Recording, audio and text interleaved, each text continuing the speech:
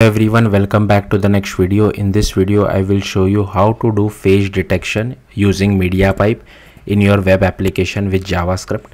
So firstly I will show you guys the output, and here you can see that I have two images, and if I click on any of these images, here you can see it is able to detect the face as well as display the confidence level. Similarly for this as well. Now I am using Vite, but you can use any web bundler if you want to. Even if you don't want to use a web bundler, that's fine. Like you can use normal HTML, CSS and JavaScript without any bundler as well.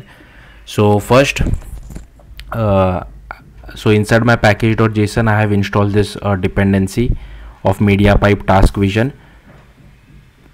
If you don't have you don't have a web bundler, then you can follow this tutorial on how to do the same. Next, inside index.html I have created a module of so I'm referencing this my JavaScript or TypeScript file. I'm using TypeScript.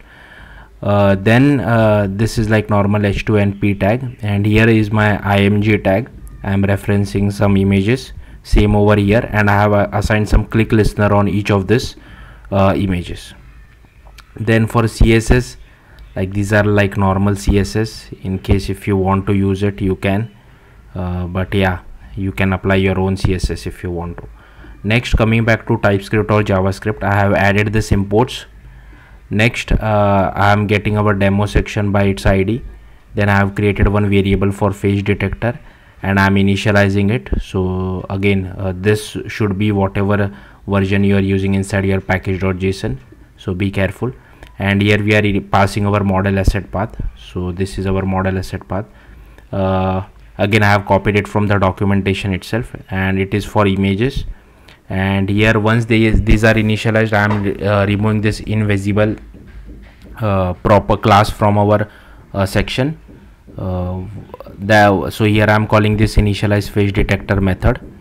Then we are getting the detect on click, like looping over it and adding click listener for each and every particular div which we have. And once handle click is called, the click listener will be triggered. So we are first getting this highlighter, which is like a constant getting element by class name. Once that is done, then we are checking if highlighters 0 exist. If yes, then remove it from the child. If not, so next is same thing we are doing for infos as well. If it exists, then we are removing it. Similarly for key points as well. And if the face detector is not initialized, we are just doing a console log.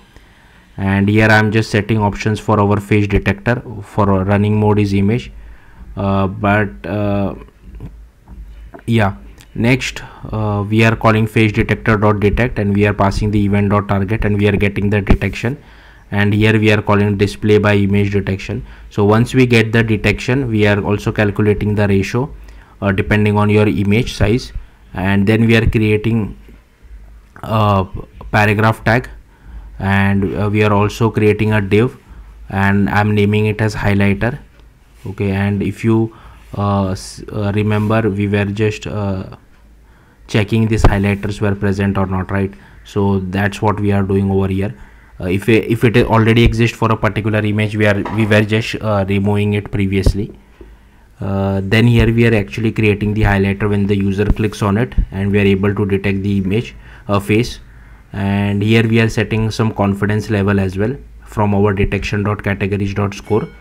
Now to draw the bounding box, first check bounding box is present inside our detection. If yes, then for p we are assigning the style like left, top, width and height. So detection.boundingbox.origin x multiplied by ratio. Similarly for top, width as well, and for height I have just kept it as 20 pixels. Next, for setting the attribute of our highlighter, I have set it as highlighter. Then again same left, top, width and height. And here I am again passing detection.boundingbox.origin x. I am passing the ratio. Similarly for top as well, I am passing the origin y, and for width as well I am passing it. and as well for height, detection dot bounding box dot height, and multiplying it by ratio. Then we are appending our highlighter to our result element, as well as the paragraph element also we are appending it. And then we are just looping over key point of detection dot key points. We are creating an element of spam, and here we are just assigning some class name. Okay, and here we are assigning so here we are assigning the top style as well as the left.